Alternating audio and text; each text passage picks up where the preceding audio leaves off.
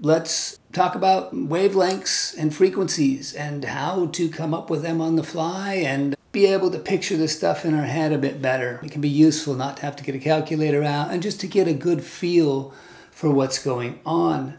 If you have a cancellation you're measuring or some issue you're measuring on your smart or your measurement software, and you have a couple different speakers, and you know those speakers are 10 feet apart, what frequency has a wavelength, a half a wavelength at 10 feet, and be able to kind of calculate that in your head without going to a calculator or having to look it up. And it's really simple, or fairly simple. The way I do it is sound travels approximately 1,120 feet per second at sea level, and it varies. It speeds up a bit in higher temperatures, and it changes a bit with elevation and whatever. But for all practical purposes, for what we're doing on the fly, we can use 1,120 or even 1,100. 1,100 feet per second.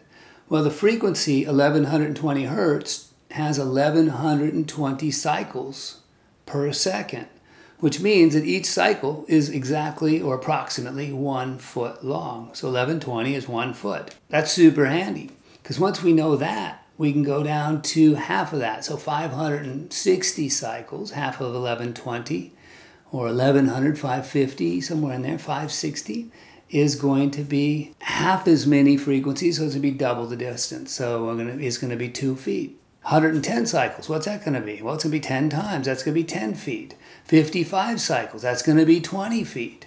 Half of 55 is 27.5. What's that going to be? That's, well, 55 is 20 feet. Then half of that's going to be 40 feet. We can kind of scale all of this up and down. What's 2,200 cycles is going to be half a foot. 4,400 cycles is going to be a quarter of a foot or 3 inches.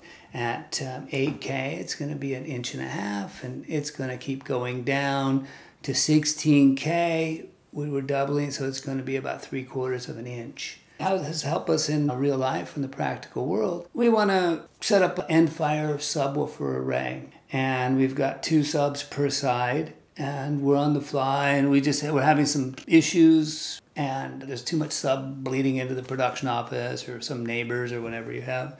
So you decide you're going to set up an end fire. You pick a frequency that those subs are fairly loud at, because with an end fire, you're typically only canceling at your tuned frequency. Now, let's say we pick the frequency of, if we want to take it easy, we do 55 hertz. Let's say we do 55 hertz. Well, what we want to do is set the subs up so that it's a quarter wavelength between the radiating surface, the speakers of the front sub, and the speakers of the rear sub. So we got one sub, we set up another sub behind it, and we want to set up a quarter wavelength at 55 hertz. Well, we know 1,100 cycles is 1 foot, we know 110 is 10 foot, and 55 is 20 feet.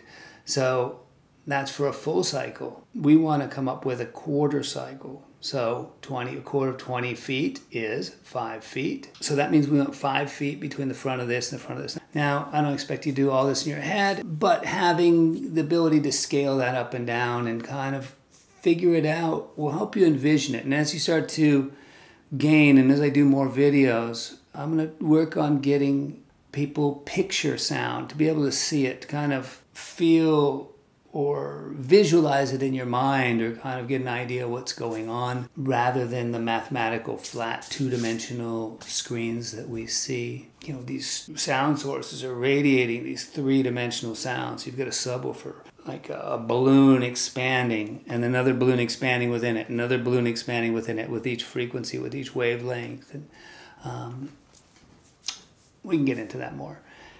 All right, well, I hope that's helpful. And yeah, kind of cool just to be able to calc frequencies on the fly there in your head, or, you know, scratch something out on paper where you write down, you know, 1 foot is 1,120, and then 10 feet is 110, if you have a harder time holding that stuff in your mind. All right, I will see you soon, and we'll talk about some more audio stuff.